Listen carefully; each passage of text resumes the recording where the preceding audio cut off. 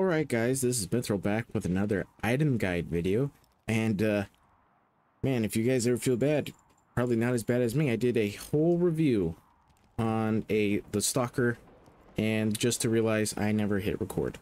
So we are here on the raid at Digistruck Peak.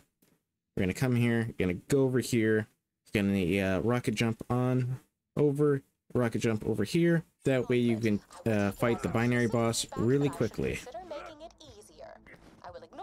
Yeah, I did a whole review on the Stalker, and no recording was done. Luckily, I am seeing it now that it is on. So you come over here to this wall.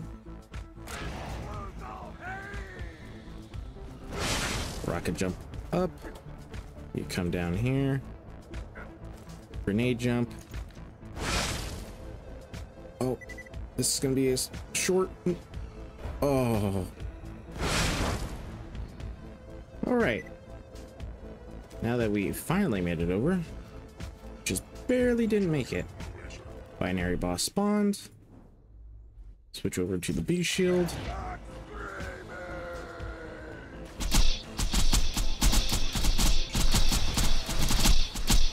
Okay, let's not get hit with those and die.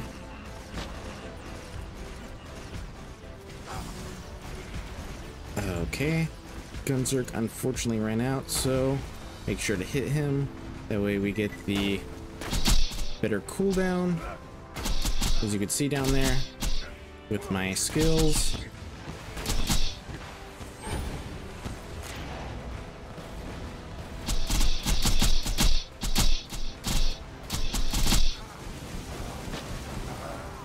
Alright, and we got him. Hopefully it is something that we could use.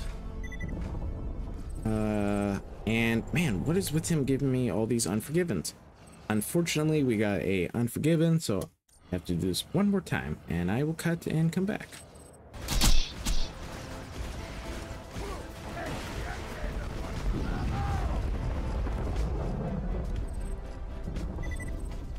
Alright, sweet. This time we got the Sawbar. So let me go down here and get the Stalker that I got and unfortunately didn't do a review on.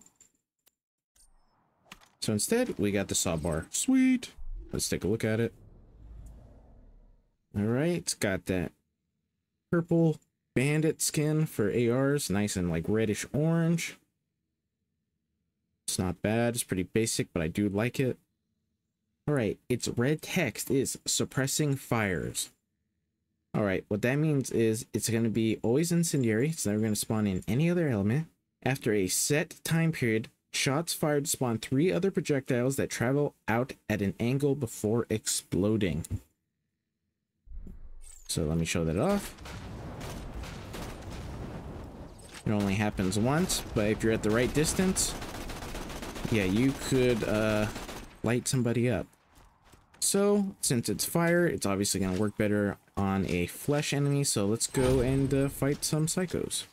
Alright, we are here in the Southpaw Steam, and what is it? Steam and something? Steam and Power? There we go.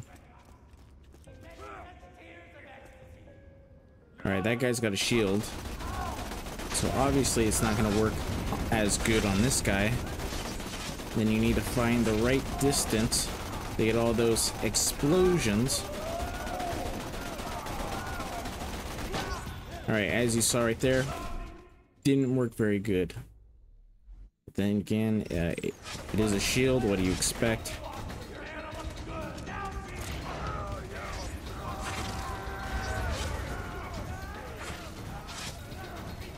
Alright, how's it gonna work now?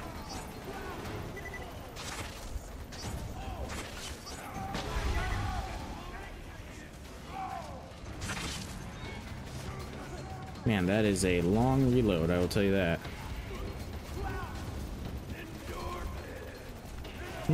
It worked decently on that guy. How about some slagged up enemies?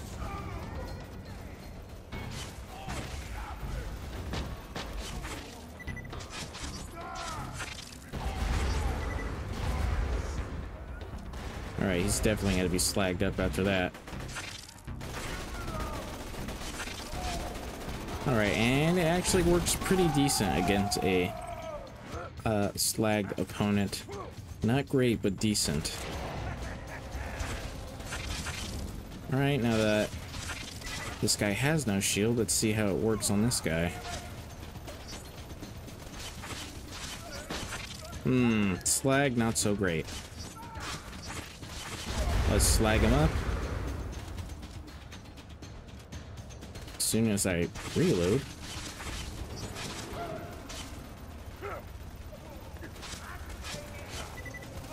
And as you can see, having him slagged up,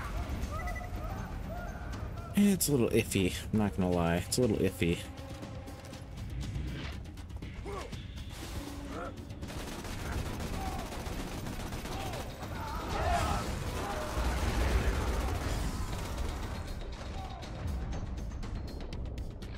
I honestly remember the Sawbar being better. I don't think I'll even get this kill to revive. Oh, barely, but still. Alright, this guy's flaming, so it's not going to do anything to him. Yeah, I remember this weapon being better. I'm not sure if it's just OP 10 or what, but...